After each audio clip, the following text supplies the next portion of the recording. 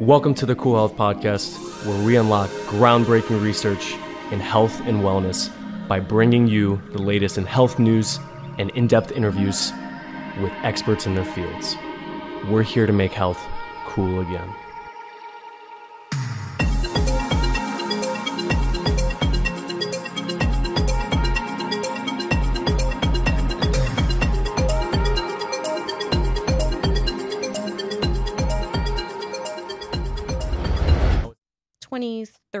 Pretty healthy. What I see in there, a lot of times it's, hey, let's get you on some oral probiotics, which are different from gut probiotics. Even though we're in the same tube, there's certain bacteria that flourish in the mouth and will do well to take over the bad bacteria that's trying to grow. So if we can crowd out the negative ones with the good ones, that's great. And if we can do that, I mean, that's the most cost-effective way we can start changing the oral microbiome. Okay. Oh, it's time to thank the amazing sponsor of this podcast, Alitura Naturals, my go-to destination for high-quality skincare products made with the finest ingredients.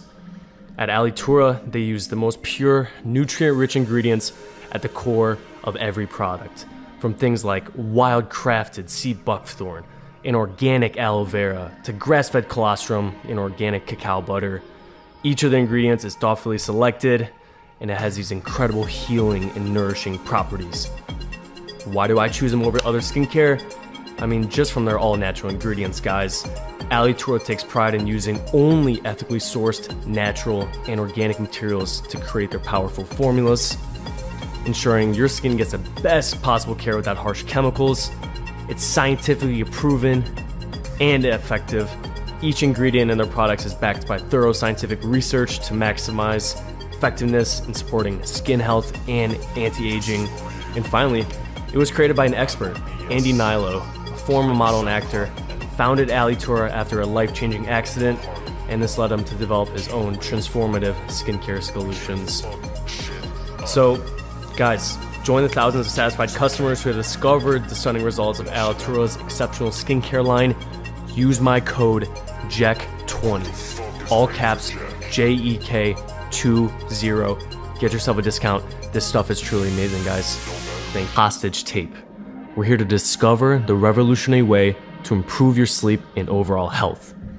Mouth taping is a natural and effective method for promoting nasal breathing during sleep, which unlocks a world of incredible benefits, including enhanced sleep quality, reduced snoring, improved mental focus, and boosted overall health. Also, it's a safe and comfortable design, especially designed to be hypoallergenic, gentle on the skin, and easy to remove. It allows you to get in deep sleep states, and I'm telling you, when I put on my Oura Ring and check my scores, they're always so much better when I use hostage tape. For the discount code, guys, it's going to be John67447 for 10% off. Once again, John67447 for 10% off. If you really want to enhance your sleep, get amazing deep sleep, and feeling incredibly refreshed. Okay, so what's up with teeth? Why do we have them in the first place? What's the use of teeth? Purpose? Yeah. I mean, they came with us. They came with the package. Mm-hmm. So we use them for, I feel like teeth in our mouths are how we interact with the world. So both from what we take in, right? The food that we ingest, some breathing, for better or worse, that comes from our teeth. Our digestion starts in our mouths. The taste factor starts in our mouth. How we speak or can't speak, that's affected by our teeth and our tongue and our cheeks and soft tissues. And what we put out there, our smile, how we share emotion, that's all teeth as well. I see. So, the meanings or the reason behind our teeth is pretty endless. I feel like it's just, that's the portal to the rest of our bodies. Okay, interesting. And in what ways does, we have these teeth, they're amazing. And how does oral care play into all this? So oral care, I think, is a lot more than brushing and flossing, first off. I think how we care for our mouths begins with what we do with our mouths. So just like, you talked about in your last podcast, right? The food that we eat, Yeah. what we consume, how we consume it, that's where oral care begins. We care for our teeth by caring for our bodies. Okay. How we clean our teeth matters because we are removing biofilm, we're removing bacteria and the things that we eat that get stuck in between our teeth. And if they're allowed to sit there, then we can grow other microorganisms that can consume those things, break down, and eventually cause destruction of the teeth or the supporting structure. Wow. Or that's kind of the traditional way of thinking about it. Right. There's a lot of research to show that just brushing and flossing doesn't actually really move the needle all that much. And that's why you'll see people who really don't even know what end of a toothbrush to use, let alone where it is. And they've never been to the dentist. They finally come in after, 10, 20 years and they're fine. Doesn't look pretty, but they're fine. They don't have disease. But then there's other people who they brush, they floss, they water pick, they do everything they possibly can. And they're the people who come in and they're like, okay, just tell me where the cavities are, right? My gums are bleeding. So oral care for them is a little bit different because they have different things going on, different susceptibilities, the why behind what's happening is different. And so I think it's kind of like, you have a car, you got a brand new car. How you care for that car is going to be very different from perhaps an older car that is on its way out and you just it's not a priority for you anymore. And different people will care for their cars differently, just like you'll care for your mouths differently. Some of those more expensive cars are going to require special oils, special mechanics, special microchips, whatever. Yeah. Where, that other car that maybe didn't cost so much may not require, right? It's just a good old faithful. You don't have to do all the things. Yeah. But you don't always get to pick the car that you get. Right. You do get to choose how you care for it. And sometimes how you care for it works and sometimes not.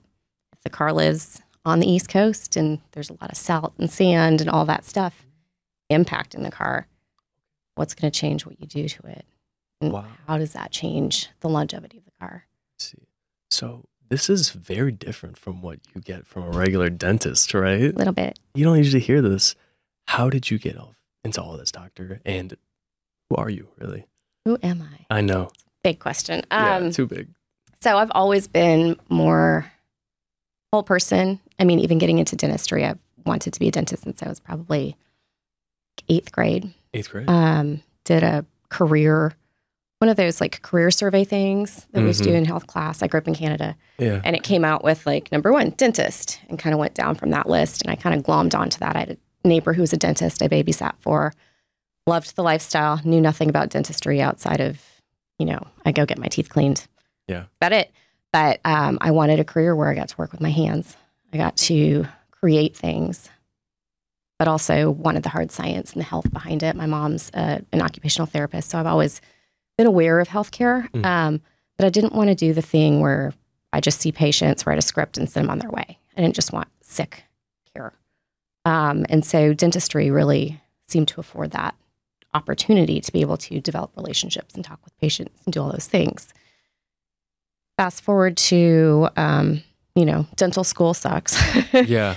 You don't see anything. And I went to school here in Dallas. Okay. And the first 2 years we're in the basement of the school. There's no light except for an atrium in the middle. And it's like, literally like there's no light until you get to start seeing patients. And we start seeing patients the end of 2nd, maybe beginning of 3rd year.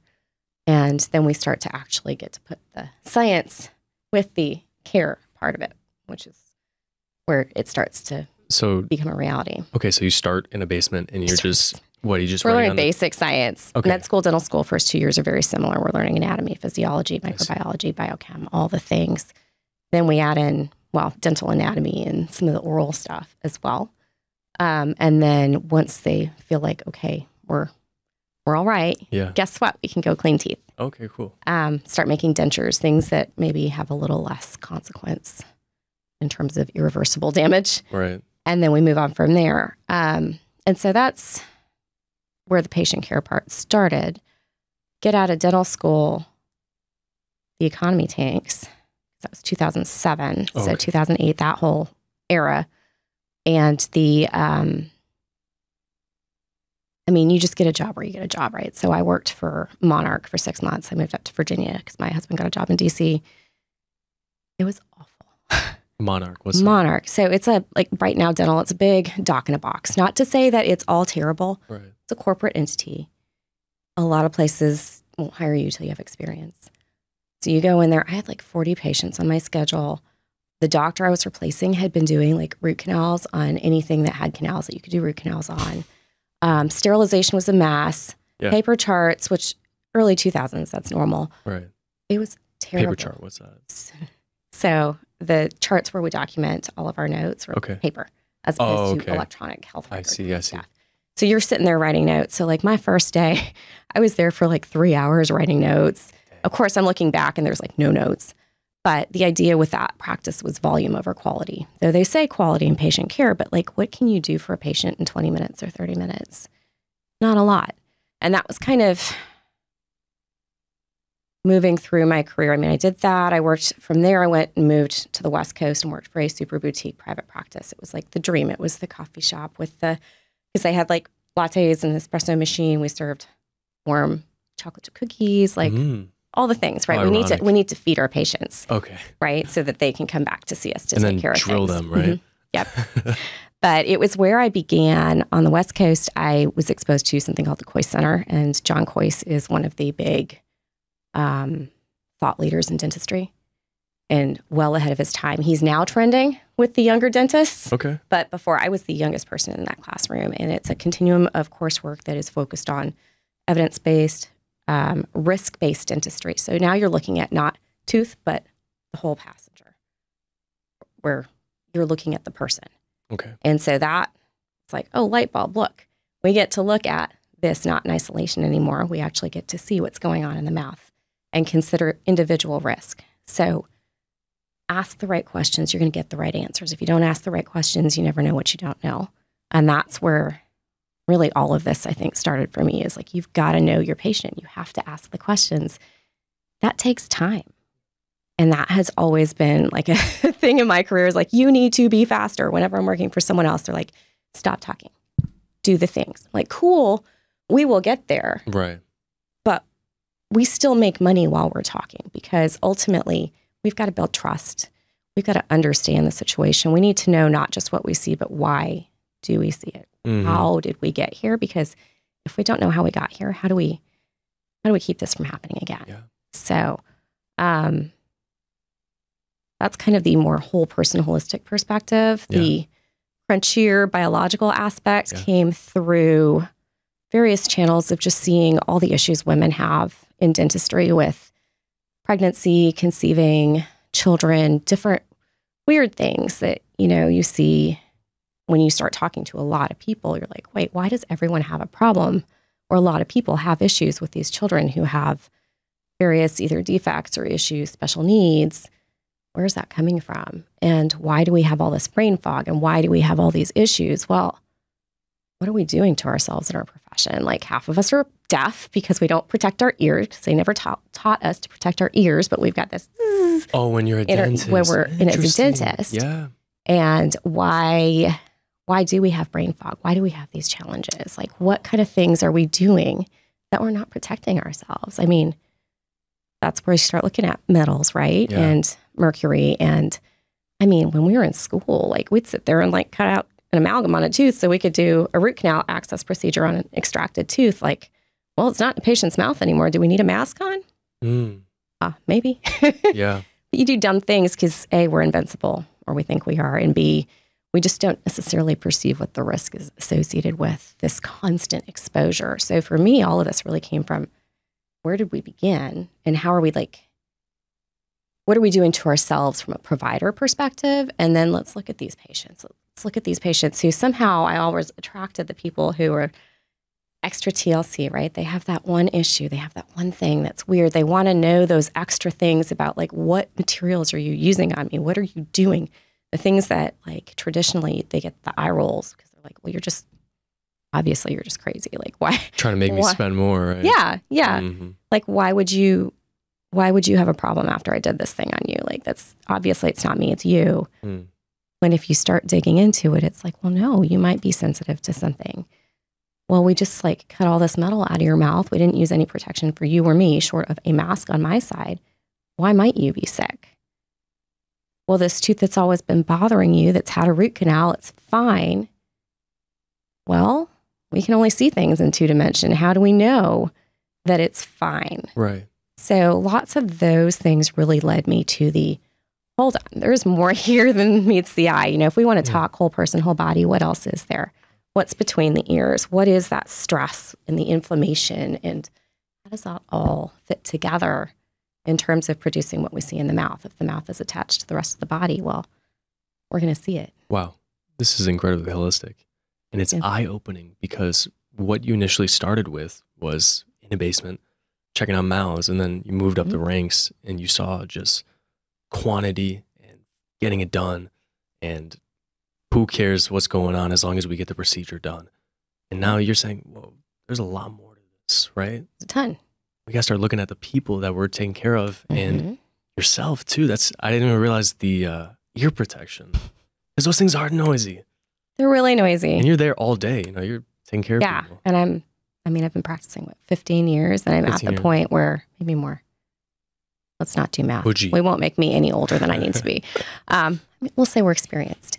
But to the point now where I feel like my mom, where I'm like, the kids are talking to me in the house. I'm like, you need to be in the room facing me so I can hear you. And I'm like, this is ridiculous. I can't hear. Mm-hmm. It's my fault. Wow. But I didn't know. But now we know. And so now we can change. I was going to say, what do you consider your practice now? Would it be something around biological dentistry? Would that be considered that? It is considered biological dentistry or holistic dentistry. Okay. I think, I could be wrong here, I think the term biological dentistry kind of evolved because holistic got a really bad rap as being just kind of quackery. Spread around everywhere.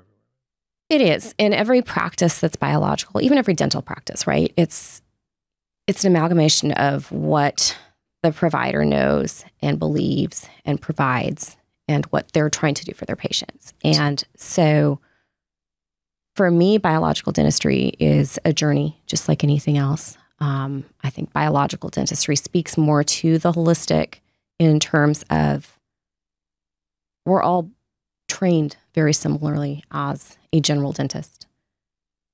Biological, we're learning more, constantly learning, and what's measured matters. So when I see a patient in my practice, we're looking from the outside in and the inside out. And so that's holistic, but also we look microscopically and macroscopically. So we're looking at what bugs actually live in the mouth and treating based on that versus the next level where you see the symptoms in the mouth, right? I want to look more at what are the causes, what is contributing to what we see today. And if we view decay and periodontal disease and oral disease as a symptom as opposed to the disease, things start to look different. Like clues. Exactly. See. Which I love clues and puzzles. So it's perfect. Okay. So we're doing it different. We're looking at this whole perspective. Could you maybe categorize some strong suits of your practice? Like, for example, you talked about metals. And let's talk about your main, strategies if I were a new client, per se. How are we going to work with it? Let's walk through in the light of metals or just the... Let's walk through your general steps that we can take. Perfect. Okay, so new patient, before they even come into the office, they're filling out a fairly exhaustive set of forms. Okay. And that goes back to if you ask the right questions, you get the answers you want to see. Every single question on my medical and dental history questionnaire has a reason behind it. Interesting. And my software actually will pull those reasons out. So if someone says yes to fear on a scale of 0 to 10, there's actually a little thing that pops up that says high fear. We look at all, again, right? Mind, body, smile, the whole thing. Mm-hmm. So if they have a high index of fear, how is that going to impact how we're going to treat this patient? Very differently from someone who's not fearful. But I'd like to know that when they come in, before they come in. I want to know these things so that I can cater what we do for them and how we do it to them personally. So once they walk in the door... Sorry, what are some other questions you got? You said fear is the first one. Fear's the first one. So there's a mental component. Have you had bad experiences in the past? Are you dissatisfied with prior dental work? Because again, that gives us history. Yeah. How did they end up in my chair? What am I going to do to treat them differently to allow them to move forward on their journey? What are their main concerns with their mouths?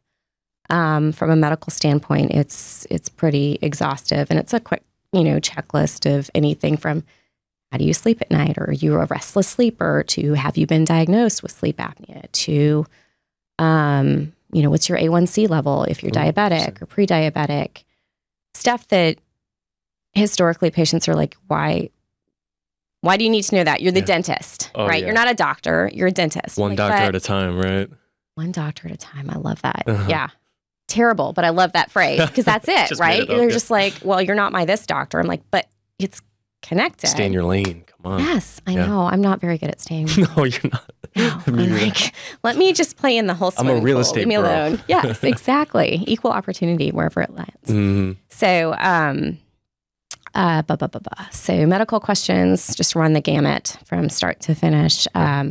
Dental questions, we are looking at kind of the 4 food groups that I'm looking at, maybe 5. So your foundation, which is gum and bone support. Do your gums bleed? Have your teeth ever gotten loose before on their own or otherwise? Do you avoid eating certain foods? We're looking at jaw health now, looking at function. Wow. If so, why are you avoiding eating these certain foods? Have you had cavities in the last 3 years? We're looking at stability. Any history of gum disease in the family, back to the gum stuff. This isn't a better order that I'm giving it to you, of course. Okay. Let's see, any concerns with like missing teeth, any concerns with jaw pain? Aesthetically, are you happy with your smile? Yeah. Is there anything you would do to improve your smile? And a lot of these questions are kind of devised in a way that allow patients to kind of really process it differently. Right. And the system that I use, which aligns with the teaching the learning that I did, actually has like images and things as well so that you can better understand what the question's asking. And so the best patients really take time with those questions to answer them because that means that I can help them more. So awesome. When they're in the office, we're gathering all the information further. So we take those questions. We take those questions. Then we're layering in nutritional history. So we're asking, how much water do you drink per day? Really, really important. Hydration is super critical. And it's water, right? Not bubbly things, not other things that are water, not Gatorade. But then also, what else are you drinking in your diet? And what does that look like? So pretty exhaustive nutritional history as much as we can gather without overwhelming. Even like meal frequency. If you're following any particular regimen, do you have any sensitivities to foods? Do you avoid certain things? And then home care wise, what do you do to care for your mouth? Mm-hmm. Looking at those pieces of information. When we're done with all of that, we're taking actual photos of the mouth. Okay. So we can see what we see in living color, and it's great for communication afterwards. Yeah. We take x-rays. Like it or not, we got to take x-rays. Yeah. I do not have x-ray vision. Wish I did. Thing with the, you got to clamp on it and stuff. Yep. Yes. So we try to get through those pretty quickly. We now, as of this past week, we got a cone beam, which is a 3-dimensional scan. It's so exciting. Wow. Cone beam. Okay. So we are looking at slices of the jaw, kind of from like just above the nose, base of the nose, to like the epiglottis level. So trying to stay in my lane. Yeah. Not piss off the ENTs. But we're able to look at and look for pathology in a different way, right? Because if we can see 3-dimensionally, I can now see if there's a tooth or a tooth we didn't even realize. Is there an abscess or infection around a tooth? Is there a cavitation or something in the bone that hasn't healed that maybe is contributing to someone's overall sense of malaise or discomfort or just not feeling right? How big is their airway when they're upright and conscious?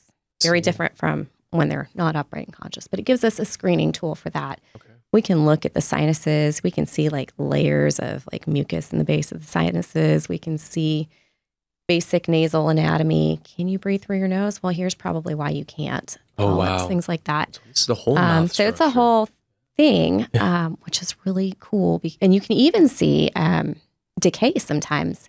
It's not the same as a bite wing x-ray, but we could see, there was a patient I saw and we scanned her and then I was doing restorative work on her And we could see this area that I wasn't able to identify in the x-ray. And sure enough, I got in there and that was the deepest spot of decay in the tooth. I was like, oh my gosh, I feel like I've been walking around with a blindfold on because I couldn't see all this stuff. Yeah. So that's been a really cool introduction to the practice just That's awesome. Recently. Yeah. Thank you. Also, we'll do a Ceph and a Pano kind of mode so we can see just different ways we can look at the mouth and all angles. All angles. Yes. That's awesome. And then, and it's quick and low radiation. It's like 10 seconds. That's good. Easy. Worried about the radiation too. That's great. So you're trying. approaching everything with the utmost care. Yes. That's awesome. Absolutely. Absolutely awesome. The other fun thing we do is we take a biofilm swab of the mouth. Okay. And so that's basically... What's biofilm, by the way? So it's a mix of bacteria and any kind of microbes and things that are in the mouth. So any kind of moist surface is going to immediately collect stuff. And that stuff is biofilm. In the mouth, we think of it as plaque or calculus if it's hardened. So a plaque sample kind of works too, but plaque is just so... It doesn't seem like... Bleh. Yeah. So biofilm. So we'll go just like beneath the tooth surface and just grab a little sample and put it on a slide with a medium on it. And then we pop it under the microscope and we can see what's like swimming around in there. Oh, so you're looking at things. So we're looking at, wow. Yeah, it's eye-opening. Right. So we just introduced that, I'd say like 3 or 4 months ago. And I see patients who typically, I'd be like, oh, you got a little bit of bleeding. You got a little, do a little better with your brushing and flossing, right? And we'll see you next time. And we'll probably tell you the same thing. Swab them, and they have like this whole ecosystem of pathogens just swimming around. I would never have thought had I not seen that. And so what we see in the microscope predates what we see in the mouth, right? So we're seeing this development sometimes of a disease process that's going to take time before we actually necessarily see it become an issue because things have to reach a certain tipping point. And so we can see that in the microscope before it ever gets to the mouth. So like a pregnant patient, I would not have taken x-rays on or looked at any of that stuff. And I was just like, I'll just see you in 3 months. We'll do a shorter recare. I had a mouthful of spirochetes, and spirochetes are very high-risk pathogens. They're really hard to get rid of. They love an anaerobic, non-oxygenated environment. Mouthful of that. She's carrying a baby. If you have enough of that, the mouth, just like a leaky gut, a leaky brain, you can have leaky mouth too. Oh, wow. The little membranes, everything opens up, and all of those micro bugs go into the bloodstream. And now they're going into your brain, into your heart, into your... So it's not endotoxemia. baby. What toxemia is this? I want to say it's still endotoxemia, but just oral. Okay. And it's going to the rest of the body. Wow. So when we see stuff in the microscope, the next step is, hey, let's grab it. Let's test this. Because I can't tell you what species are there or how much. I just know this doesn't look good. Right. And so... This isn't the classic, this put is the not mirror the classic, in the mouth right, thing. Right. Not at all. And so for those patients, we'll do a salivary test that gets sent to a lab in Austin. It's like $99. Super easy. Spit in a test tube. Hardest part is getting enough saliva for some people, which is a problem too. That's diagnostic right there. Okay. And keep trying to get it into the little tube can sometimes be challenging. But the results are eye-opening too, because that changes how we test things, because we're looking at or treat things, because we can see anything from early disease to, hey, this looks like, depending on the pattern of bacteria, like this is an airway issue. This is a nitric oxide issue. This is a resistant strain superbug issue, and I've seen a lot of those. Resistant strain? Resistant strain. So you can have... What are they resistant to? Typical treatment. So instead of, a lot of times we use oxides and different things to kill off because most of these microbes don't like oxygen. Well, if they get to a certain level and they band together with other microbes, now they're like, oxygen's great. They can survive in an environment of up to like 23% oxygen. So if we're sending a patient home with, ozone oil and stuff that typically is going to kill stuff off, now it's like, wait a second. They like this. Oh, they love the super oxygen. Right. So what are we going to do with them? So that's been a whole other conversation. I could talk for hours on that. But point being, it's another piece of the puzzle that's helping us to kind of see, where are you now? How did you get here? And what are we going to do about it? So microscope, cone beam. So Questions. Normal exam. Normal exam. Is the next piece. Lots of measurements. Finally, the normal part. Right. The actual, like, let's look at your teeth and see what's going on. That's kind of the lag measure, though, right? If we're looking at your teeth now, we're just seeing what's actually there. But that's important. So an actual exam of looking at tooth structure, looking at supporting structure, looking at wear and tear on the teeth. What does the wear pattern look like if you have wear? Is that something that's active or did it happen in the past? Okay. Do we have things along the gum line? Lots of different pieces of that evaluation as well. And airway screening is another piece of that. Looking at structurally what's going on. Looking at the tongue. Oh. Mm-hmm. The tongue. It's a big, important muscle that everything seems to revolve around. Yeah. Are there restrictions there? Is your mouth big enough to actually fit your tongue? Do you have a chubby tongue? Different things with that. Uh-huh. And then that's most of it. At the end of that, we'll talk briefly about what I see, especially if there's anything that's like imminently going to be a problem. Mm-hmm. But otherwise, we'll get the patient back in 1 to 2 weeks and actually sit down and talk about our findings because there's a lot to talk about and the visit's pretty exhaustive and I don't want to talk anymore. Right. And the patient's kind of done. So it's a pretty comprehensive process and it is evolving as we speak because I'm always working and learning new things and trying to make it better for the next person. And so. Wow.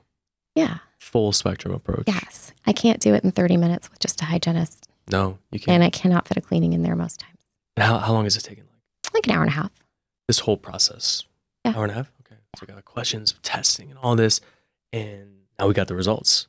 The way of results. Okay. So I would say, let's break it down to what are these big problems that you're seeing and the low-hanging fruit that we can incorporate as well as address and practices. So the way we talk discovery is that second visit. We're looking at structure, foundation. So like bone and gum first. We're looking at tooth structure and weakening of tooth structure. We're looking at jaw joint and airway. And then we're looking at aesthetics. And those are kind of the big picture of what we see in terms of findings. And so with bone support, gum health, the bugs are a big deal. Yeah. Much more than I ever realized. And so I feel like the salivary test is something everybody should do annually. Okay. Just to see what's going on. Because I'm seeing so many like early, especially in the younger population, you're like 20s, 30s, pretty healthy. What I see in there, a lot of times it's, hey, let's get you on some oral probiotics, which are different from gut probiotics. Even though we're in the same tube, there's certain bacteria that flourish in the mouth and will do well to take over the bad bacteria that's trying to grow. So if we can crowd out the negative ones with the good ones, that's great. And if we can do that, that's the most cost-effective way we can start changing the oral microbiome. Okay. Oral microbiome. Pause. Say that again. Yes.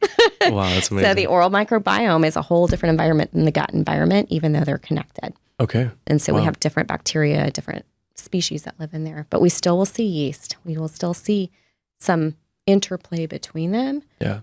But they're different environments, right? The gut's much more acidic. The mouth should not be as acidic.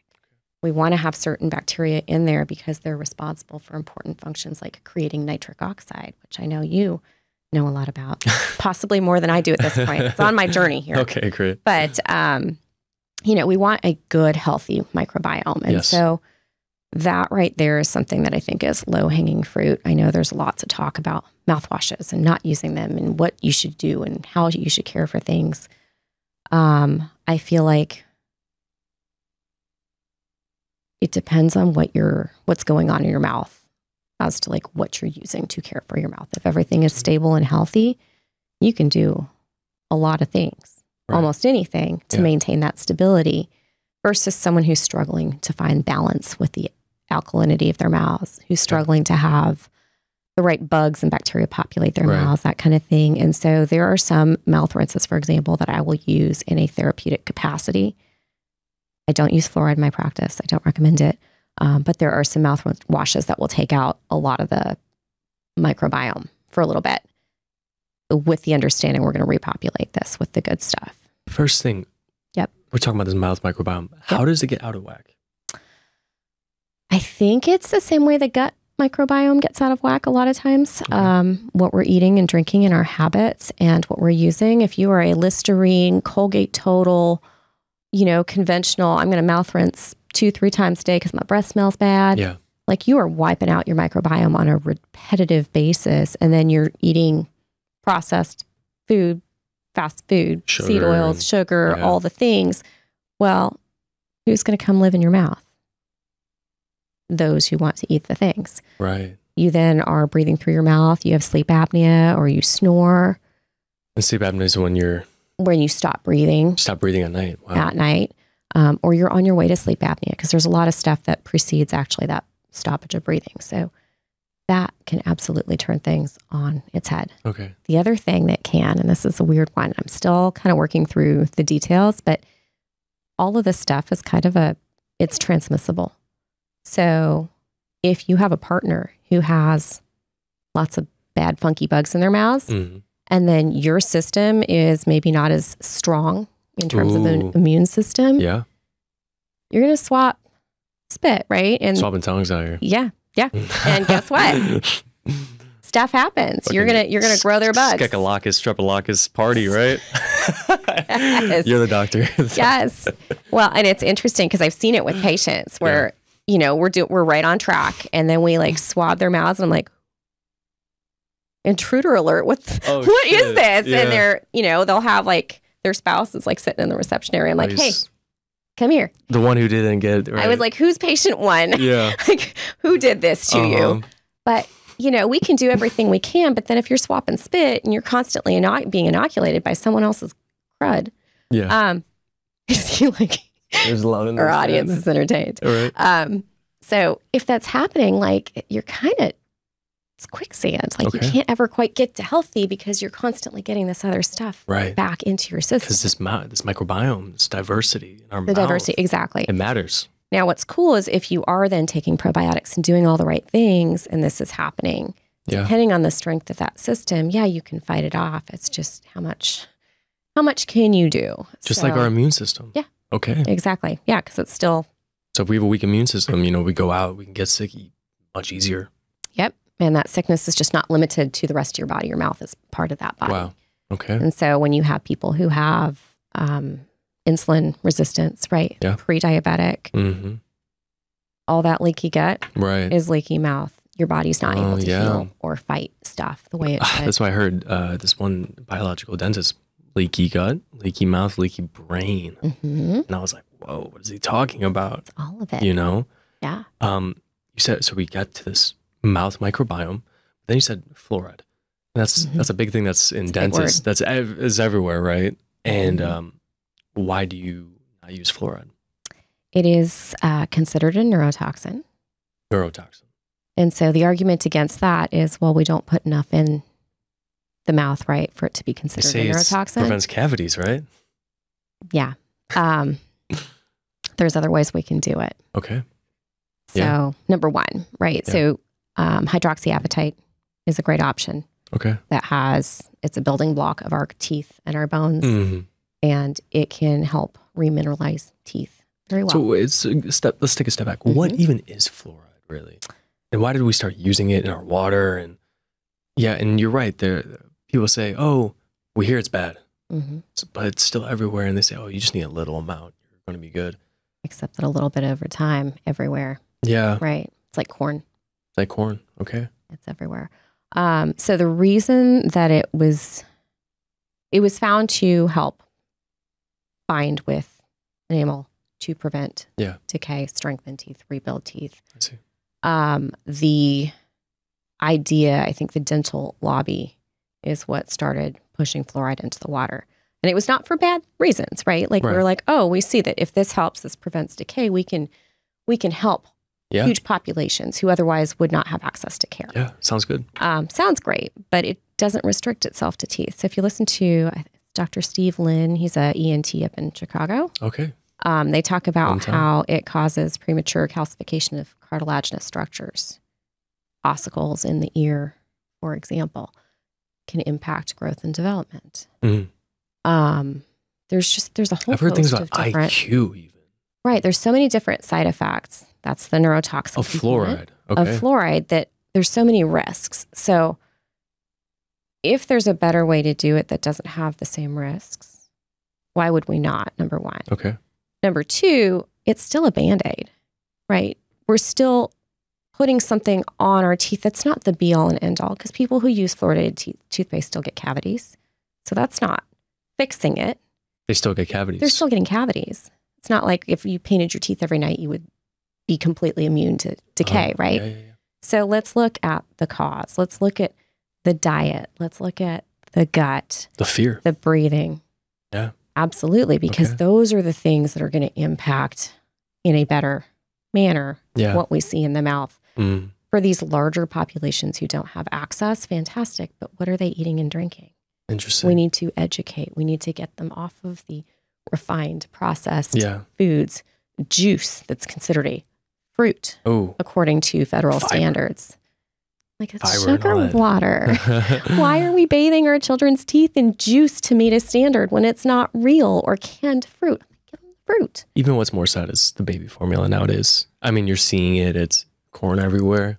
Yes. Seed toxin, seed oils, neurotoxic. Everything that we don't need. Everything we don't need. And it costs a lot. When you're talking about food and stuff, Weston A. Price, Mhm. love him. Mhm. You do. I do. mean, that research was really incredible. Fascinating. Because, I mean, when you go out to, indigenous tribes in Africa, in the middle of the Sahara, and Perfect teeth. and perfect jaw structures, But they don't have dentists. But they don't have They don't have fluoride. you think they floss? No. Like, But they eat real food, right, okay. right? And Wow. they have sunshine. Yeah. They get normal sun exposure. They're getting that vitamin D. Sunshine on the teeth, antimicrobial? Do you ever look into that? I've always No. wondered. So like, Like smiling at the sun. Because some people say, big sun enthusiasts, which is great, sun's everything. Some people say, oh, it's good for the gut when you put your stomach out. I wonder. Maybe it's something to look into. I mean, there's your sun salutation modified, right? Yeah. Uh-huh. I feel like at least energetically you're getting something good. Yeah. And I think that's something that we overlook in dentistry, right? Is like the energy and all of that. Yeah. Because that affects your body's ability to heal Mm-hmm. and your susceptibility to disease. Right. And it's So- all coming together now. Yeah. I love this. Yeah. Okay. Microbiome, fluoride, a lot of super tricky, it started good. We had a good intention by doing it, but now we're learning more and more, and it's getting into our brain, and it's causing problems. Mhm. And the food's coming to play. You said cavities. Are you seeing more cavities now that we have these fancy toothpastes, or less? What are you seeing? I mean, I haven't really seen a major shift. Yeah. I think there's still lots of mouthfuls of cavities and decay in people who lead healthy lifestyles. Yeah. And that's where a lot of conventional dentists will kind of poo-poo the idea of fluoride-free living, because they'll see their patients come in who don't do fluoride and they have mouth full of decay. And Yeah. they're like, see, obviously this is what's happened. And the reality is probably not that, right? It's okay, well, what other things are they doing or not doing that may be contributing to caries risk or decay risk? Okay. And so many of these people, not to generalize, but patients, they're doing their best to do everything they can. But a lot of them have these breathing, sleeping issues, which I think is a huge piece of the puzzle that we Cavities. Cavities. Interesting. Because if you are, here's our rabbit hole, by the way. So if we're breathing through the mouth, Yeah. right? Okay. A lot of different things change. Yeah. Our gut health changes. Our microbiome changes. It's a stress response, It's right? a stress response. We are putting ourselves into more of a sympathetic overdrive situation. We are not sleeping well. We have fragmentation of sleep. Yes. We won't talk chicken or egg right now because, again, deeper rabbit hole. But You're right. the pH balance of our mouth changes dramatically. We're drying out our mouths, right? So the saliva, whose role is to protect, is now kind of turning on us because it's drier. It's more acidic. We can't keep the mouth free of decay, especially in children. A lot of these kids who are mouth breathers, their tongues are restricted or tied. Everyone's got a restriction of some sort in their tongue. That's how it's attached, but it's a massive muscle. And if that tongue is unable to rest in the roof of the mouth, if it's unable to cleanse the teeth when you're chewing, or after you're chewing, not when. If it can't perform its normal functions, or it doesn't swallow right, you've got a tongue thrust where it moves forward as opposed to lifting up and sealing in the palate, you're creating a vacuum of acid. These kids have reflux. So not only are they... Kids have acid reflux. So many. Jeez. So many. And so many of them, they're picky eaters, right? They won't eat these things. Well, they're picky eaters because they're trying to protect their airway. They can't chew and swallow and digest their food properly. So they're not going to eat the foods that are going to make them choke. Oh, wow. They can't taste the foods normally because their taste buds aren't able to taste normally because their tongue is restricted. Why is it restricted in the first place? Oof. Kate Shanahan's work. Do you know Dr. Kate Shanahan? Catherine Shanahan. She made an amazing book. Why am I forgetting? True Foods or Healing Foods. Ooh, no. She's talking about epigenetics and basically the evolution of your genes transferring from mother to child. And, the more the mother is nutritionally depleted, the child, you start seeing the abnormalities come out in the child, the deformed facial structures and maybe the eyes and, from vitamin deficiency or mineral deficiency. Yeah, so, or air. Air. But also oxygen specifically. Oxygen, right? People are, with the tongue, like we can start to fix this, right? We can. Interesting. And then some let's keep on going to cavities, though. Cavities. More cavities. Focus. So we're doing okay. People are trying to be healthy. We're doing our fluoride toothpaste now. We now know that's a bit risky. Not ideal. We still think we're eating healthy though. Why are some people still getting cavities? Maybe a good amount. So it's the airway piece. To me, a lot of it is. So airways making the acidic environment. The acidic environment, your mouth has become the filter as opposed to your nose. Nose was designed for that. The nose was designed to filter heat, hydrate, and take in that oxygen, process it nicely for us, and create nitric oxide. Yeah. So I think that's a huge driver of decay in children, especially. Is that, and it goes into, because they can't choose to eat the foods that they want to eat, or they can't cleanse properly, like we have more buildup of foods that are not ideal that they're consuming to begin with, the processed foods, all of that, and they can't clean it properly. I see. And so, you'll see adults saying kids who have like a ton of plaque buildup, and it's like, gosh, are you brushing? Yeah. Well, they are, but the toothbrush isn't in your mouth 24/7. Your tongue is. Yeah. Your tongue serves a pretty major function in helping cleanse the mouth that we just kind of ignore sometimes. And it serves a major function in our dietary choices, because if we can't do those things, then we often don't tolerate the foods that are better for us. It's harder to chew. And then it's harder to chew foods. And we've got these processed food diets, right? So all of this, these refined carbs, the acids, the sugars, all of that is making this perfect storm that is just a feeding ground for bacteria, which continues to perpetuate the disease. They create acids. We can't neutralize the acid. We get cavities. People must think you're crazy. Yep. I mean, they must. I mean, this is mind blowing. It's all good. But they'll come to you after. But they'll come see me. Yes. Yeah. Yeah. Wow. But it's just that, and that open mouth posture. If you start looking at people and looking at kids, and they're walking around and they look like little zombies with their mouths hanging open, and you're just like, gosh, and they look so tired, and you see shadows under their eyes, and they just and then you like turn and look at the parent, and you're like, oh, okay, apple doesn't fall far from the tree, right? It's unfortunate. And so all of that, and you start asking questions of these parents who bring the kids in to like look at their airways and they're sleeping. Because I see a lot of kids where we have sleep issues and ADHD and all of that stuff. And we start asking questions, and it's like, mom's like, oh. Why are you sleeping bad? Why is the TV on at 9 p.m.? Well, there's also that, right? Because you're trying to do something. Yeah. So sleep hygiene's a big piece, but how do we get to the point where the TV's on? Because that's the only thing that could get you to sleep. And that becomes a vicious cycle too. Wow. But yeah, I mean, I'm a big advocate of like TVs do not belong in the bedroom. There's like two things that should happen in the bedroom. Neither of those are TV. Right. And sleep and yoga. Yes. Yoga of all sorts, one or two person. But yeah, the TV is a big piece. Yeah. And for kids, screens 30 minutes before bed or just period. But, good luck with that. 2 hours, it's a struggle. It is a struggle. If you have a 7-year-old boy, you will know. Okay. But, you've got to have that window before bed. And I think just establishing just a really good nighttime routine, or if you want to call it a ritual, whatever, that's like a wind down routine that does not include screens. Maybe that includes your dental home care regimen, things that you can use to calm down. Yeah. Maybe lip taping, which I know is a big thing for you. I just got some good ones. It sounds hostage like tape. it. Got to put you on. Non-toxic. It's you can put on moisturizer and then immediately put it on after. And it stays on. Oh, yeah. Ooh, that sounds like fun. Yeah. Yes. You look like a hostage, though. Which is good or bad. It depends, right? Because we talked about this, just like the idea and the risks of like lip taping and like when it's appropriate, when it's not. Ooh, okay. Let's get into, we totally just. This is a trip. Cavities, we're still on it. We're still on cavities. It's all connected. The nasal, we got the mouth, we got the breathing. We got the mouth, the nasal breathing. What else? Big thing with cavities. Diet's huge. Diet's very huge. We love our like fermented foods, right? Are great for K2.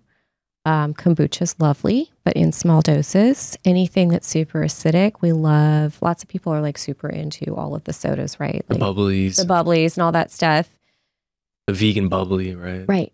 If you look at their pH, like just grab it. I used to carry pH strips on me. They're not in my summer bag. It's too small. But, just pop a strip in and take a look at the pH. Some of these things are pretty acidic. I mean, you want to be neutral. And so we're like bathing our teeth constantly in stuff that we think that we're hydrating. Oh, wow. We're not. What about mineral water? Same thing. Oh, shit. Mineral water is really not ideal. I like it. I know. How many bottles can I drink a day? One? Oh, gosh. I mean, it depends on your resistance to disease, right? Okay. But take my probiotics first, and then it's not that easy. It's not or like flush your mouth out with real water afterwards to kind of alkalize. Ooh. I mean, I think there's workarounds, right? I think anytime we're super regimented about don't do these things, cut out all sugar, cut out all things, we're just setting ourselves up for failure. So you have to be reasonable and realistic. And I mean, I see so many patients who they're on this journey and they're like, well, I've done this and I've done this and I've done that and I can't do this and I can't do that. I'm like, you are driving yourself crazy. And that craziness is going to drive your disease faster than anything that you're taking out of your system, right? So like you have to be able to live your life. Cut the Coke out. Cut the Dr. Pepper out. Like cut the stuff out that is outrageously damaging. Yeah. And maybe allow yourself a treat once in a while so you don't feel like you're punishing yourself. Okay. That's great. But at the end of the day, like we're human. We got to live our lives. There's certainly things we can do. And honestly, if you cut that stuff out and then you're eating like real whole foods, take a new sip of that Dr. Pepper and you're going to be like, you don't even why want did I? it. No why? way. There's no way. Yeah, it's too sweet. No it's just something tastes, it's not right. Chemically just off. Yeah. So I think that's, personally, I'm like, you have to be kind to yourself. And that doesn't, you can't punish yourself constantly for these choices you've made. You just have to kind of meet yourself where you are. I love that. Absolutely love that. So, cavities. Wow. I mean, there's a lot. There's a lot. Is there any other standout things if someone's doing, let's even say all of that, which is probably not true, but let's say someone's eating good, what about flossing? Is that related to like, you hear of the cavity on top of the tooth, I believe, but there's also cavities in between. And how do those, how do those occur? So traditional theory is because we don't floss and stuff gets stuck between the teeth, like underneath the contacts of the teeth, and then it breaks down and the bacteria eats it. And the bacteria excretes and creates acid, creates cavities. So food just being stuck. Food gets stuck. Right. And I think that is a big piece of it for a lot of people that can be worsened with the habits that we have. So people who do drink a lot of sodas and acidic things will see a lot of decay between the teeth. So like things like Zevia. Stuff. Oh shit. Or like Mountain Dew and drugs will get cavities along the gum line. Is it Mountain Dew and drugs? Yes. Not necessarily combined, but potentially. So we get gum line decay that way. Yeah. And Mountain Dew and drugs. Oh my gosh. Typically it's more meth than anything else. Oh wow. That'll get us in trouble. But we'll just go globally, avoid what you can, pick your poison. Right. What else? Flossing's great. Yeah. Okay, let's handle that flossing piece right now. Yeah. But there are people who don't floss and they do fine. Does that mean that you shouldn't? Yeah. Not necessarily. I mean, I think, again, it depends on your risk level and what's working for you. I'm a huge fan of like the water pick or water flosser because I think it does a lot more for us at a microbiological level because we are flushing out and irrigating and hydrating all of the areas that we can't get to with our toothbrush or a piece of string. And so to me, that's much more effective. And you can do things like put xylitol powder in the little vestibule of the water pick or grapefruit seed oil extract in there. And that can help. It just adds more antimicrobial without like killing everything off. You like clove? Clove oil's good. Okay. Oregano. There's a lot of interesting oils that you can use. You just have to really cleanse out the little nozzle afterwards because it can get blocked up. And the other thing is your nose is attached to your mouth, right? Your nose is attached to your mouth. So we never talk about nasal hygiene. And especially here in North Texas, most people have allergies and sinus issues and all of that. That'll generate yeast in your mouth. So, well, just some similar risks to gut yeast, right? Yeah. But it also generates more of that reflux, that acidic environment, and it prevents you from breathing through your nose. So keeping that nose clean is really key to keeping your mouth clean and clear. So how do you do that? I'm a big fan of the Clear, like the XLEAR spray. Okay. It's saline, but it has xylitol in it and grapefruit seed oil extract, or grapefruit seed extract. I keep saying that wrong. Yeah. So where a traditional saline spray is just going to dehydrate, the xylitol and the grapefruit seed extract help hydrate, so your throat doesn't feel dry afterwards. Right. You're not like, gosh, I have to keep drinking the water. Yeah. You should drink water anyway. But it is fantastic for both cleaning and clearing your nose. So cleaning is get the crud out, right? So like with my kids, before they shower, I'm like, we're going to spritz some stuff in there. Afterwards, to kind of keep it clear, I have them do this routine where you like spritz in each nostril. So you spritz and like sniff, plug the other nostril, spritz and sniff, plug your nose, close your mouth, hold your breath, and tick-tock your head back and forth as long as you interesting. can. To get that whole... It's like the Buteyko thing, right? And then when you can't anymore, you keep your mouth closed. You're going to exhale through your nose, inhale, and you're going to repeat that. Wow. Keep your mouth shut 2, 3, 4 times.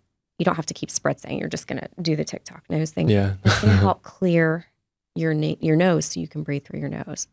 So part of that like nighttime routine helps tremendously. I love this. And the thing with, the air quality and everywhere, especially, Texas is a good space, all the plastics and phthalates and arsenic that you breathe in regular day air. So my house is loaded with air filters, but now we know we can use some of these like nutraceuticals almost. Yes. And there's one guy named Dr. John Laurence, and he's got these crazy nasal sprays. He puts like the clove in it and you know him? Okay. I'm gonna send you it because this stuff is insane. And he's a big proponent of the neti pot. You like him? I like it, but I like there to be more than just saline in it. Okay. So load but the I nutrients. love the idea behind it. Okay. Yeah, cool. absolutely. Let's keep it rolling. All right. I love this.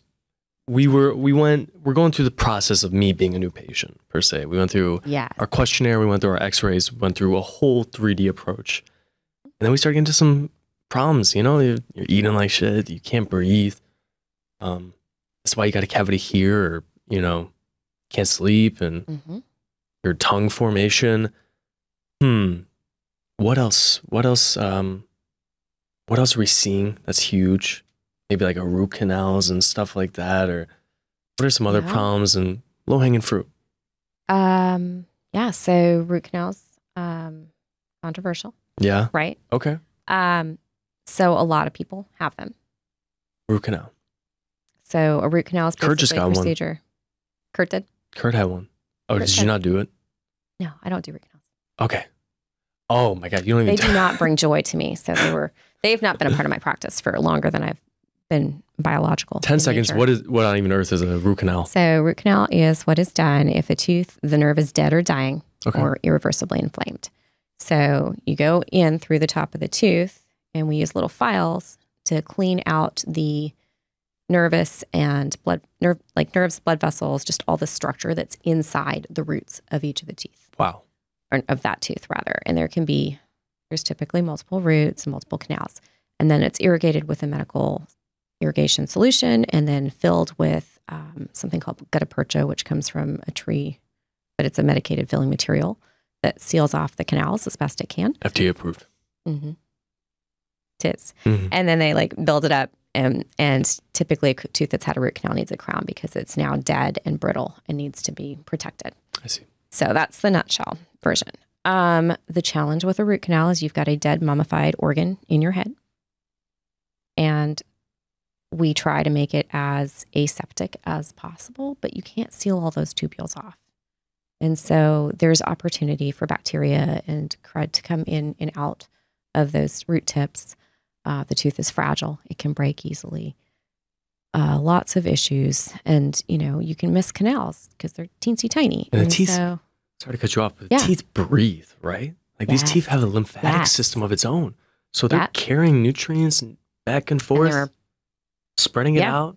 Yep. So, so this root canal, don't they put metals with the root canal? Or is that another thing? Yes and no. So a lot of doctors will put a post in, like a metal post or a fiber post to provide additional structure. I've done that hardly at all because I hated the procedure, number one. And number two, it just changes the mechanism of failure.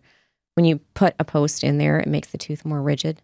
Yeah. And so instead of it maybe breaking off at the gum line because it's kind of going between the roots and the coronal of the tooth structure, it ends up splitting in half. So we end up with a vertical fracture potentially. But big issues with the root canals can be reinfection or continued infection. And a lot of times we don't see that, right? But we have these patients who have symptoms, they have problems, they can't figure out what's going on. Energy flow. So teeth along the same meridian. So if we think about our body as a energy superhighway, right? Yeah.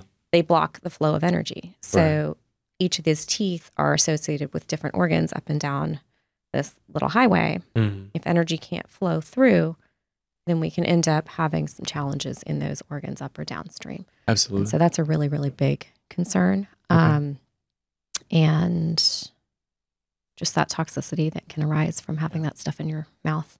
Speaking of toxicity, there's a lot of old school dentistry. Kurt was talking about me. He's like, man, I had fillings in my teeth, metal fillings. What's up with metal fillings? And why are they causing these problems? These problems people never had. Right. And now they're like, oh my God, my brain's off. Yeah. What's going on there? A lot of people have sensitivities to metals. Okay. The mercury does leach out. Yeah. Even when you're, if you drink a lot of hot coffee, you chew ice or chew hard foods, you shouldn't chew ice, but we know it happens. Yeah. These things are constantly causing micro releases of mercury into your system. Some people can detox and it gets excreted through their hair, through their skin. Other people can't. It goes into their organs and you get brain fog and issues with everything, right? There's so many different symptoms of mercury toxicity. Mm-hmm. So that's a major issue with those metals. Teeth are not in as great shape with metals in them because the metals expand and contract, and so it breaks down teeth. Right. And there's that brain fog, right? Oh my gosh. Metals, something really important here. Oh, they also attract parasites. Metals. The amalgam does. Oh, interesting, shit. Right? That was actually something I learned fairly recently from a holistic nurse practitioner that I know. Yeah. And I'm like, well, that makes sense. Why wouldn't it? Uh-huh. So for people who have parasites, well, guess what? These amalgams are not helping them get better. Right. They're just attracting and helping. It's just a Band-Aid. Yeah, it's just a Band-Aid. So those are the big things that people get really sick from having them in their mouths and teeth. And also, most times when I take out one of those, there's decay and junk underneath them too. So the seal that they allegedly make either doesn't work well or we just never treated the tooth well to begin with. I see. You have this smart mercury removal. Yes. What is it? So it's something that the IAOMT, which is the International Academy of Oral Medical Toxicology, I probably butchered that, but acronym they're good for they do all the biological dentistry stuff and cool. look out for the health and well-being of patients and providers. I love it. So they have a protocol basically that allows us to minimize exposure to mercury vapors and mercury particulates in the removal of these fillings, because you get the greatest exposure during placement and removal. You get the tiny micro exposures throughout, but when you're removing, all this stuff is flying through the air in the mouth, right? Everything you just talked about. Everything, Wow. right. And so you just get that like 1,000-fold.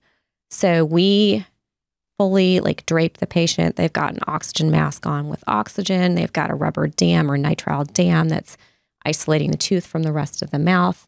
And then we use this HGX cream that can absorb extra like particulates on our gloves and the dam itself. There's suction underneath. We've got an extra oral vacuum, charcoal slurry that's swallowed and excreted or expectorated, spat out. Those are the big things. It's a whole protocol. I've got like here's the picture of setup, and we put it out every time because I'm like, don't forget any of the little bits and pieces. There's just lots of detail that goes into it. Yeah. Oh, and then of course we're draped and gowned and wearing P100 masks. So think COVID protocol. Mm-hmm.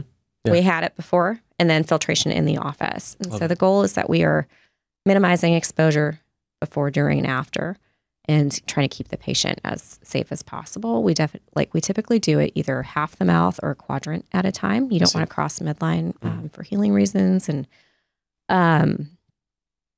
the idea is basically that we want to get that stuff out of there, but then we do have to replace what's missing. So once we get everything out, we have to make it all go away.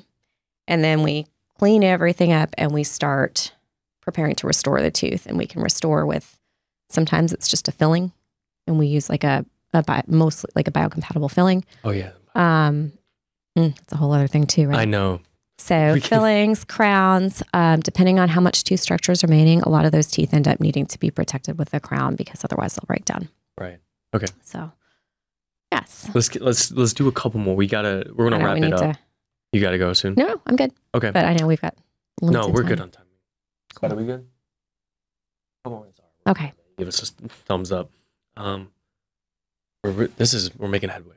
Yeah. We're learning how this mouth is just everything. It's the brain, it's the body, it's the meridians, like you said. Yeah. I'm a patient now, and I'm getting everything. Like got the root canal done, the cavities, or maybe not the root canal done. Oh, maybe not. Right? We're not doing it at all. We're gonna talk risks, benefits, and decide what's best for you and your body. Okay, so we're doing all this. Yeah. You do some other practices as well. I was seeing on your Instagram you incorporate ozone into your clinic, and frankly, ozone, I thought that was like the gas that is toxic, right? What? Right. High level. The layer. Right. Exactly. The ozone layer. Why do you use ozone in your practice? Love ozone. Oh my gosh. I need to learn so much more about it because it's just such an amazing natural material, right? So it is antimicrobial, antibacterial, antifungal, antiviral. It's a very unstable gas that neutralizes to oxygen. So we use it in a couple different forms. We'll use it in our water, especially when we're doing like therapy, because it's constantly flooding the mouth as we go with an antimicrobial material. Yeah. And we use it in gas form, in deeper pockets or inflamed tissues. I use it after extractions. I'll like kind of sit it in the socket, and oh my gosh, the healing that you see with that. I mean, I'll see a patient. I saw an 87-year-old man like a week after doing extractions on him. I didn't do any grafting or anything like that. It looked like that extraction was done like 3 months before. Wow. 1 week later. Yeah. And he was diabetic. And I'm like, so his like the inflammation went down. Right. Interesting. Everything. The pain wasn't there. Yeah. Like it is phenomenal. Just the things that you can just do with the gas. And then we do have the ozone oil as well, which in my house, we use it as like, it's our Neosporin. Like a kid gets a scrape, you get a sunburn, go get the oil. I don't want, go get the oil. It doesn't hurt. Mom smells kind of funny. Yeah, it does. No big deal. And it's actually drinking the water is really good too. It's good for the gut as well. Yeah. All the parasites in the gut, probably from the mouth or vice versa. Who knows? All of it. I do use, because it's medical grade oxygen to make our ozone. Oh, sweet. Which that's a hard thing because you can get stuff like on Amazon, but you really want an ozone tank, an oxygen tank with it. Otherwise you've got, our natural air isn't primarily oxygen, right? We've got all the other gases that go in there with it. So it is important that you have like a straight O2 source when you're making it. But I think it's just a tremendous way to detox. It's amazing. I love it. Awesome. We got it desensitizes too, by the way. Desensitizes. Mm-hmm. Oh, when people have incredibly sensitive teeth? Yeah, super sensitive teeth. Or like we have a deep cavity and we do. Which just hurts so bad. And it hurts. It can remineralize too. So like if we have really deep decay and we get to the point where like all the bacteria is out, but there's still like this like layer of kind of leathery, soft tooth structure, the gas on it, and it goes hard and it gets all frosty. And it's just the coolest, science experiment right there. So yes, I could spend hours learning more about ozone, and I should. But even just with what we do now, it's huge. And the fact that you're continuing the pursuit of learning and not perpetual, and not just saying, "Oh yeah, I'm a doctor. You don't question me." And right. I'll fill your tooth with mercury. Shit. All right. Who knows? Yes. But got these big procedures that we can do, and maybe they're not even so big. But they're just they're functional and they help the whole body. We did all this stuff. Our teeth are feeling amazing.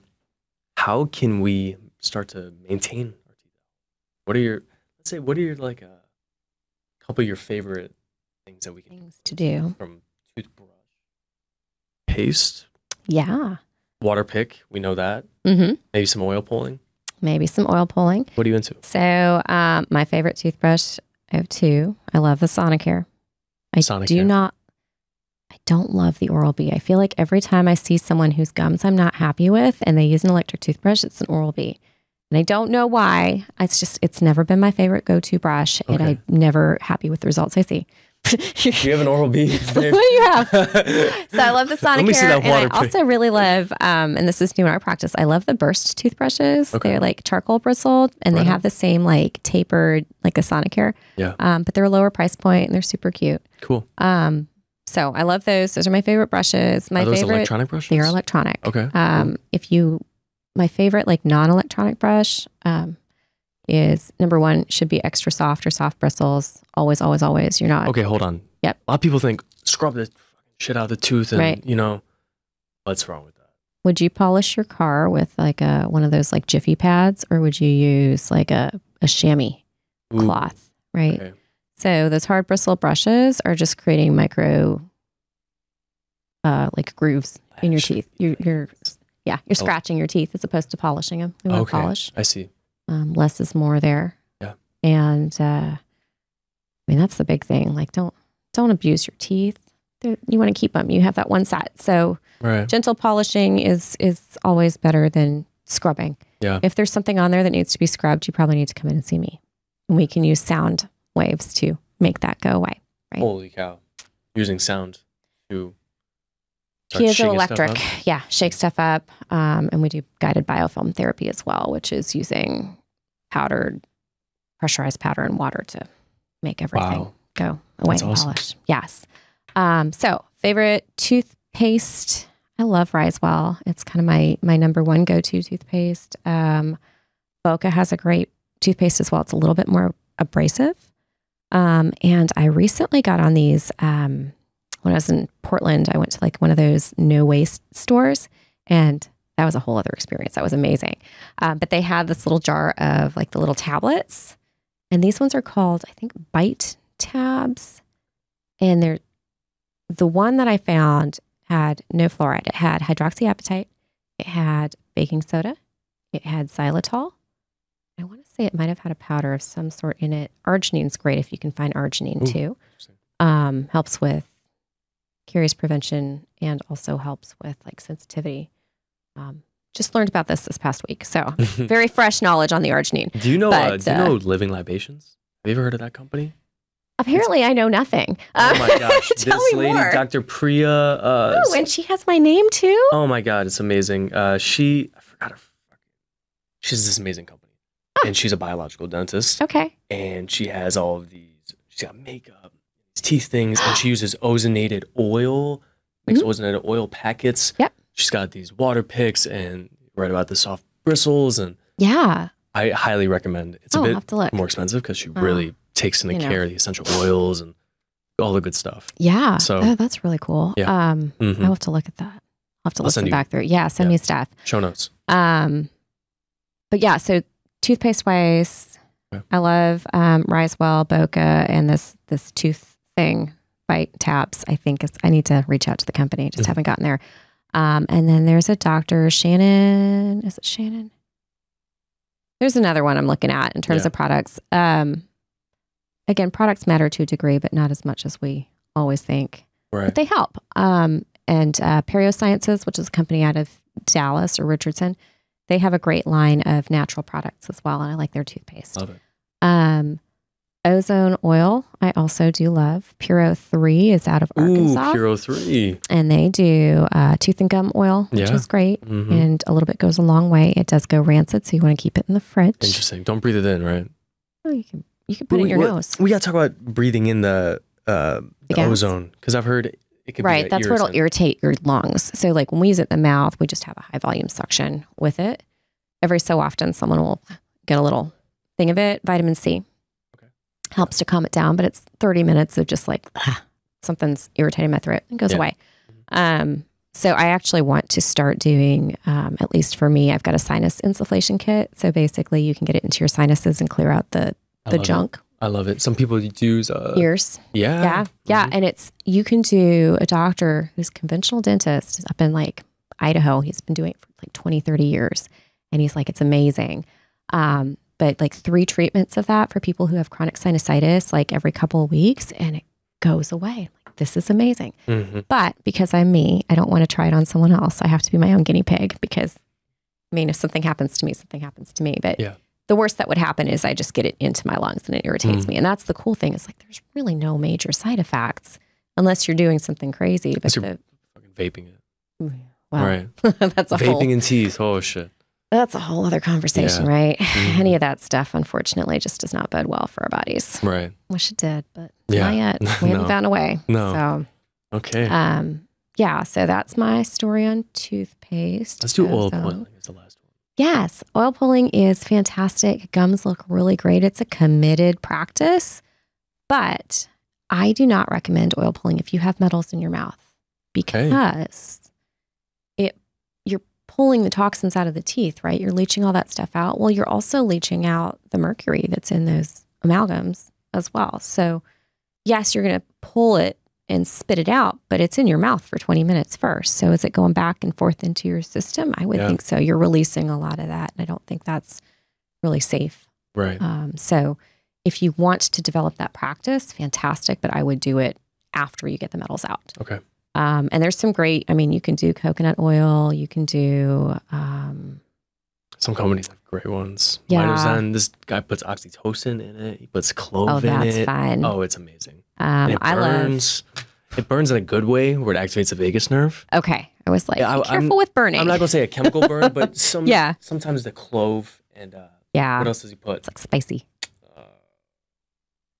Send you it. And you're going to be like, you might approve or not. I think you will. Yeah. I'm open-minded. I'm always like, I'm not going to judge till I try or learn more. Yeah. And that's the cool thing with patients too, right? Like they come up with all sorts of interesting things. And I'm like, yeah. Well, this is worth pursuing. And that's the problem is like the bright, shiny object thing, squirrel syndrome. Whoa. It's everything. The Puro 3 has one too. Really? Mm-hmm. Wow. So that's really great if you've got some other issues. I've got a whole stash in our fridge at the office. Yeah. So I always forget I have it because it's in the fridge. It's out of sight. I'm like, patients will talk oil pulling. I'm like, oh, I have some if you want to try it. Okay, let's talk your clinic for a second. We can go and do all of this. And what's your clinic called? It's called The Whole Tooth. Nice. Right on. And you're in Dallas. I'm in Dallas. Okay. In a cute little Victorian house in not a very nice part of town. Really? But it's always been a dental practice, for 20 odd years. It's always been like a little boutique practice. Not always biological. That was me. Interesting. But so I've had it for 5 years and 5 years June. Awesome. And just very boutique, I'm currently the only provider. I may or may not have a hygienist on board in the nearest future. We'll see. Okay. But you get a lot of time with me and my team. Awesome. Yeah. And again, we try to really serve just that whole person. So I have a line of teas that we I worked with a tea maker in Taos. It's organic tea. So one is called Smile. That's got ingredients that are good for your smile. It's green tea. Oh, we get tea when we come to you. Yeah, Oh, you get cool. tea. Nice. And then I thought, oh my God, I thought people said green tea was horrible for your teeth. No. Someone said it stained your teeth. Well, stain's not a disease. Okay. Yeah. Interesting. It has What about coffee? also not bad for your teeth. Both Okay. of them have ingredients that help prevent decay. Interesting. Coffee can be a little bit more acidic. Yeah. So there's the risk there. It's when you start adding all the stuff to it, right? You're like, you get your Starbucks with your syrups and your milk and your all of that. That's where we start to have challenges. But straight up black coffee is fine in and of itself. I wouldn't be drinking 5-6 cups a day. If you are, I'd be worried about the rest of the body. And I'd also be worried about how you're sleeping at night. Why do you need so much? And you're going to address this. Mm-hmm. There's no running away. No. No running away. No, I have whole the truth. conversations, and sometimes I forget, you Yeah. know, because I'll see like patients or patients' husbands, and I'll like, so how are you sleeping? Are you sleeping in the same bed? And I'm like, I mean this not on a personal level, but on as your doctor level, right? Yeah, Like this is why I want to know like any issues in the bedroom, because again, that indicates we have some sort of airway breathing issue. Right? My husband snores so much I can't even sleep with him anymore. Exactly. I mean, so many people sleep in separate beds. Yeah. There's all sorts of stuff that again, if you don't ask, you don't know. And people don't share. They don't Because show. they have their own filter, right? They're like, this is not relevant to my mouth.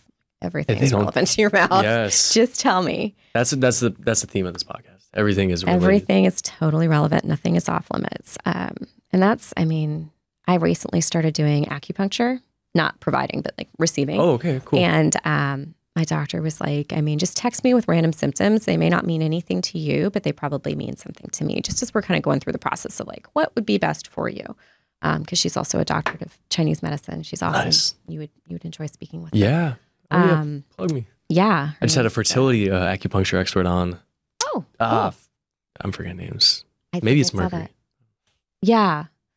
She was great, but yeah, So text your friend. interesting. Let's go. Yeah, for Mhm. sure. It's just, I mean, again, all of the connections, the energetic, physical, all of it is just Yeah.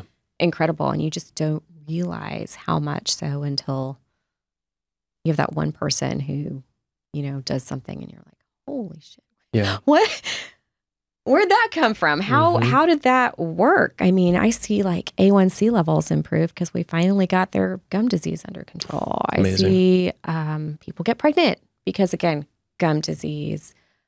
They're sleeping better. They like can see again. Yeah. I had a mom who has 2 kids. Youngest one's like 8. Yeah. And we got her into a sleep appliance. She didn't want to go through all of the other stuff that it would take to like holistically treat because she's the mom. She's got kids. She just wants something that's going to make her keep going. And she's like, I'm so tempted to have a 3rd child because I feel like the first 2, their like entire childhood has been a blur to me because I couldn't see. Yeah. So like those things matter. Those are the warm fuzzies where you're like, man, I Doing made a something. difference, Yeah. right? That's beautiful. And that's outside of just making beautiful smiles, which is also something I do. It's just That's a side effect. It's a side effect, Yeah. absolutely. And sometimes we rebuild. You know, we're working on a big case right now. It's 28 teeth, and we're rebuilding the entire smile. Oh, wow. Wow. So, wow. like, we do the fun stuff that looks glamorous and whitened teeth and all that. But So that's all just we can go to you with Yeah. all of our all the things. Okay. Yeah. Good. If I don't want to do it, I'll tell you. awesome. Right? I don't beat around the bush with that. Yeah. I just want to do what I'm comfortable doing and believe in. That's great. Yeah. Last thing, what's next? What are you really into? I'm trying That's to, it. oh man, gosh, that's the ultimate question, right? More with the cone beam now that it's my new toy, Yeah. and really learning how to maximize that in terms of what we see and can do with it. Probably jumping more into, I have like a laundry list of things we're trying to do like a quarterly thing. So this past quarter was really focused on the micro in the mouth and the salivary testing and stuff.